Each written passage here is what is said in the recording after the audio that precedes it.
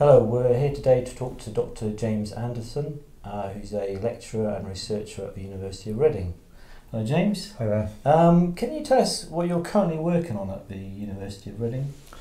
Well, I do all my normal teaching in computing, so I teach stuff like compilers and the mathematics behind computer science. Teach a little architecture, so hardware and software. And I do research in a new supercomputer architecture called the Perspex Machine and the mathematics behind that. So you mentioned the supercomputer. Can you tell us a bit more about the Perspex Machine? Sure. The Perspex Machine started off as a mathematical idea to turn everything that's Turing computable, and that means everything that's computable, into geometry, so that it can be done by a machine shining laser light through a pinhole. You get very, very fast computation. Completely impractical to build it. Right. So then I changed it so that it would work in 2 dimensions, which means you can paint the computation on the surface of a chip.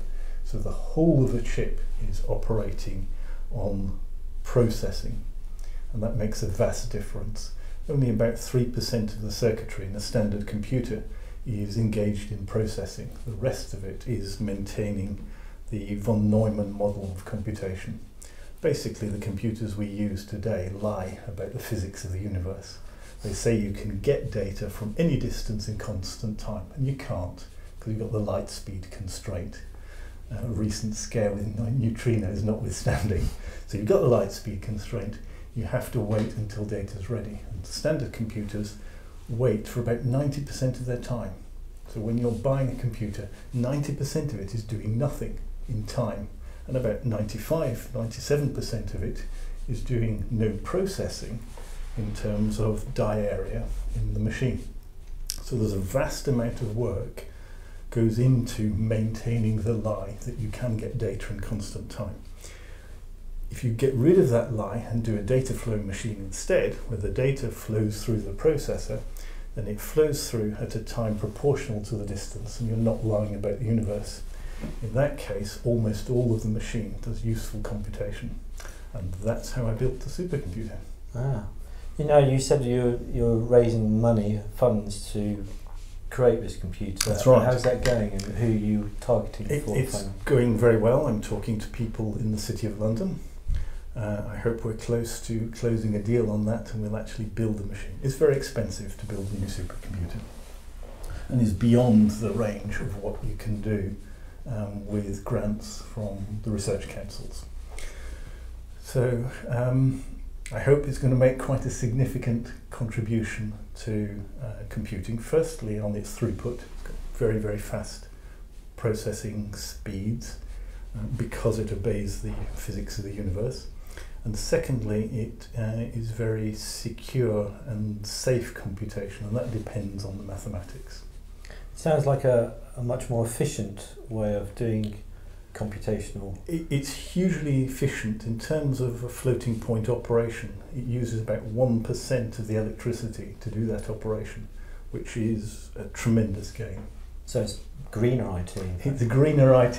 Maybe using a supercomputer wouldn't be a brilliant idea in the home, No. But if you need that level of computation, then it's much more efficient.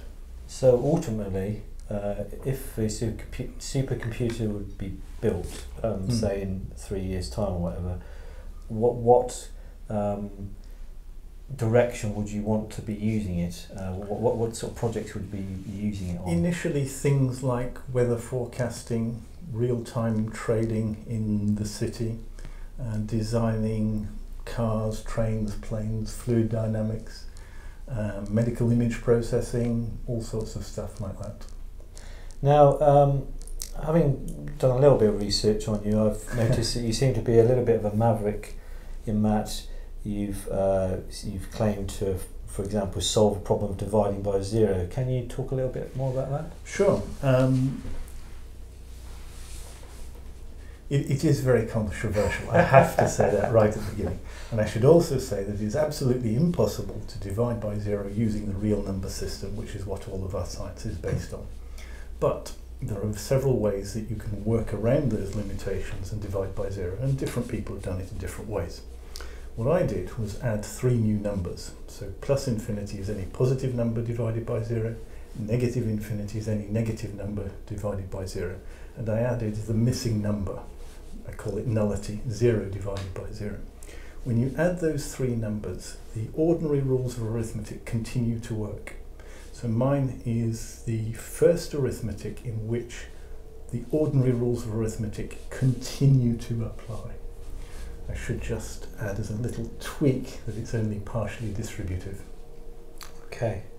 You also reported saying about the IEEE floating point arithmetic and saying that you felt that and the NaN, not a number,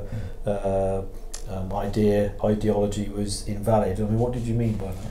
Well, first of all, IEEE works. It does what it says on the tin.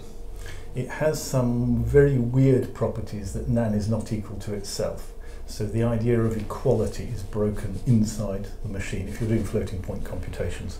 And that's very, very serious. You need to be aware that a number might not be, well, that an object might not be equal to itself. It breaks all of our preconceptions about how the universe works, and you can't do physics with NaN. If instead you use my numbers, you can do physics with it. You can have infinite forces, you can have nullity forces, you can calculate what happens when 2 infinite forces interact. All of those things generalize to the whole of our engineering physics, so they're useful numbers. And they're practical as well. So IEEE wastes an awful lot of states for the NaN numbers. It wastes so many states that you could double the range of real numbers if you got rid of it. So I do get rid of it, and I store nullity at the place where -0 is encoded. I don't need -0. And I shift plus and minus infinity so that they're the biggest bit patterns in the machine. And that doubles the range of real numbers. Not a huge effect in floating point, but significant. And in practice, it means that if your algorithms can maintain significance in the bits during the computation, then you obtain twice the accuracy. And that's a contingent statement. It says, if you can maintain significance, then the result is twice as accurate.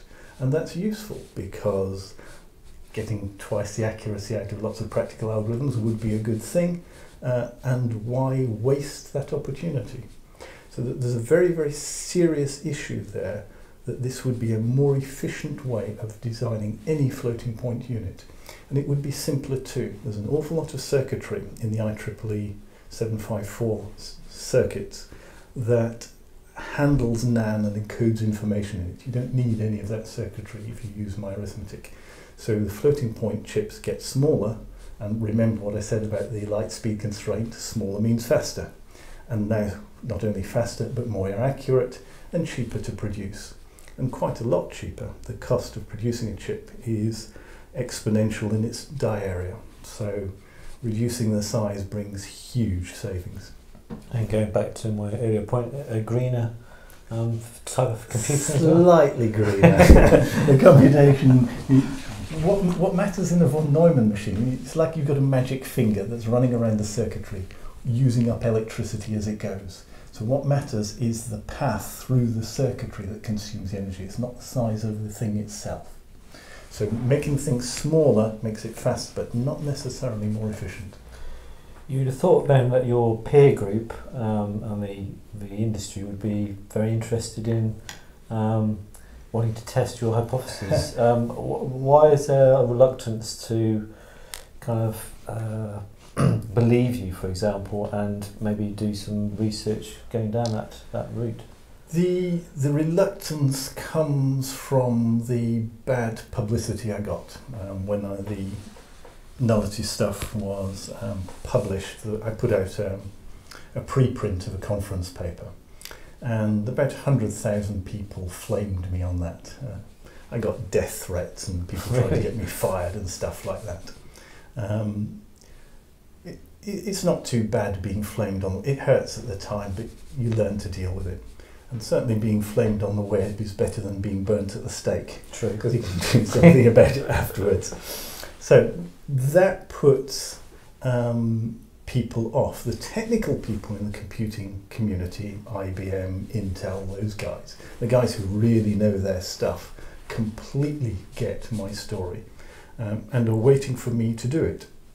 The issue for them is that this breaks the von Neumann model of computation. You're going to have to rewrite all of your programs in order to take advantage of my hardware. You can still run your existing programs, but to take advantage of it, you have to move away from the von Neumann model, the lie about the physics of the universe. And the reason is that that lie is so deeply embedded that languages have evolved to exploit the lie. And if you're playing data flow, you don't want to use those exploitations because they rely on the lie. Getting rid of them produces a data flow machine. So you can program my machine in a subset of contemporary languages. Now, an advantage to bringing this architecture in, remember it uses 1% of the electricity. It's much smaller, it's cheaper to buy. Maybe 5% of the cost of an equivalent machine. And that creates a much bigger market for supercomputers. It'll have tremendous implications for anyone who wants to design any technical product and sell it, or who wants to do credit ratings on transactions in the web. All that stuff will go faster and the market will be big. Now, those new people don't have legacy code. They've got to write their applications from new. So there's no hurdle to them entering the market. The supercomputing market is already used to rewriting every 3 years when they replace their hardware.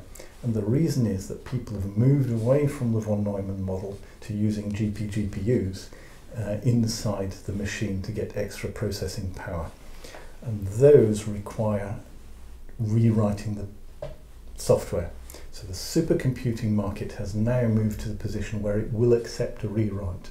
And there's a whole bunch of research about to go on in Europe on programming styles and research to make it possible to transfer parallel processing programs from one architecture to another. That's a really, really hard problem, and I was able to circumvent that by exploiting my mathematics. So it does seem like if people are going to have to spend a fair bit of money to create this cheaper to run, faster computer, but it sounds like we are at a little bit of a threshold at the moment, and you're saying that it will work initially with supercomputers, but what will happen on the more general layman's terms with your sort of desktop computers? Is there any applications for down the line for those? Initially I'm going for the supercomputing market because the margins are higher and it's easier to get a return on the investor's money. Later on you can use the chips in domestic applications, so a single chip would have more processing power than you can currently imagine, and you could use it, for example, for encryption on hard drives. It could take data off the hard drive, encrypt or decrypt it in real time at data transfer speeds. Same, you could do decoding of television pictures. Applications where you might use specialist chips at the moment, you can replace them with a general one and bring the price down. It will be a very long time before it's suitable for mobile applications because they're very, very power sensitive. But in the longer term, you can imagine maybe having enough processing power in your smartphone to have voice recognition work in the smartphone. At the moment it doesn't. You speak to your smartphone and it sends a signal off to a server farm, it gets processed and the answer comes back. You can just about imagine in 10, 20 years time having that much processing power in the smartphone itself. Now you're also known for your transreal arithmetic. Can you explain a little bit how that works, particularly in relation to the computational research you're doing? Yeah, the transreal arithmetic, as I said, I invented 3 numbers, plus infinity, minus infinity, nullity, and use the existing rules of arithmetic.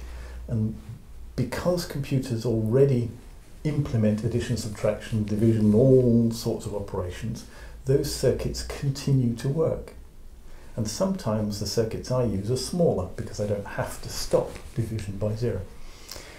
What the arithmetic does is it has no exceptions, so you can perform any operation you give it will succeed. So if I want to divide any numbers by any other, it will succeed. There will be no logical fault. Now that's very, very powerful. It turns out that you can turn any computer program into arithmetic by a process called Gödelization. If the arithmetic has no exceptional states, then running any program has no exceptional states. If you build the architecture correctly, and that's what I spent some years doing, then you get the behavior that if a program compiles, it will not have any logical runtime errors. It will not crash for a logical reason. It can crash for a physical reason. You hit it with an axe, a gamma ray splats some memory, whatever, but there will be no software faults. Imagine what that does for conventional computing. Your machine will never blue screen. Except for a hardware reason. Yeah. No, that sounds like a very good pragmatic reason to continue that down that route. Well, let's talk about a book. You've got this nice book, The Cult of Pythagoras, in front of us. Can you explain what your relation to this book is? Yeah, this is The Cult of Pythagoras. There are lots of books with the title The Cult of Pythagoras. This one is subtitled Math and Myths. It's written by Alberto Martinez. I have no relationship with him prior to him writing the book. He's a professional historian and has written about the history of mathematics, including the controversy around division by zero, which has been going on for about 1,000 years. Right. So people have wanted to divide by zero for about 1,000 years. It turns out that if you add in those three numbers, plus infinity, minus infinity, and nullity, then you can. The operations you already knew for the last 1,000 years continue to work. I need to be very clear, actually, that it's the algorithms that work. Mathematicians tend to define operations up as inputs and outputs. That specification fails on division by zero. But if instead you move symbols around the way people do when they're working on pencil and paper, then those algorithms, those physical operations, correctly divide by zero. And that's what makes it possible to make a computer divide by zero using the circuitry we've already got.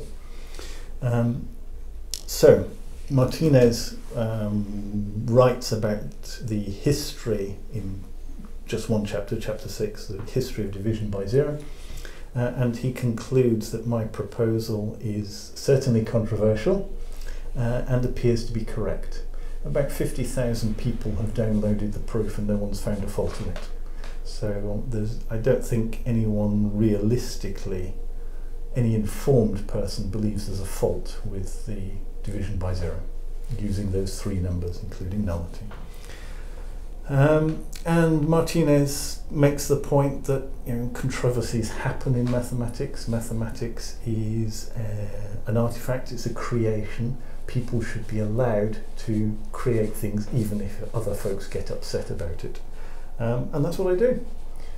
I've done this mathematics and I aim to show that it is useful and important in standard computers because it's safer, and in supercomputers because it increases throughput. So do you think there will be a bit of a shift in opinion within your peer group, that they'll come around to your way of thinking at some point, or there at least some of them will? There is already a shift. It started off, James is alluding, he's mad, he's wrong. The shift now is, well, James is correct. You can divide by zero using those three numbers. And some people like that idea, very, very few. Actually, there's more take-up in Brazil than there is in Britain. There are more scientists researching transreal arithmetic in Brazil than there are in Britain. So Britain is losing the race on exploiting that technology. That aside, my peers recognise that it's correct and they're waiting to see if I can prove it useful. And I'm pushing ahead on several fronts. There's the computing front and there's the physics front. So, hello Stephen Hawking, I can divide by zero and solve physical problems at a singularity. Happy to talk to you. I heard it here first.